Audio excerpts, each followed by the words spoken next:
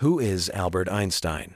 Albert Einstein was born in 1879 inches, Germany. From a young age, he was fascinated by math and science, always questioning the world around him.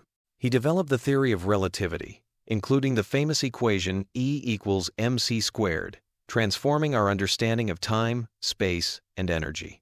Einstein spent years working tirelessly among chalkboards, papers, and scientific instruments, turning his revolutionary ideas into reality.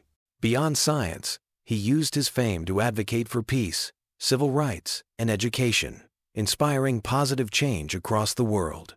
Albert Einstein passed away in 1955, but his ideas continue to influence science, technology, and the way we understand the universe. Imagination is more important than knowledge. Albert Einstein.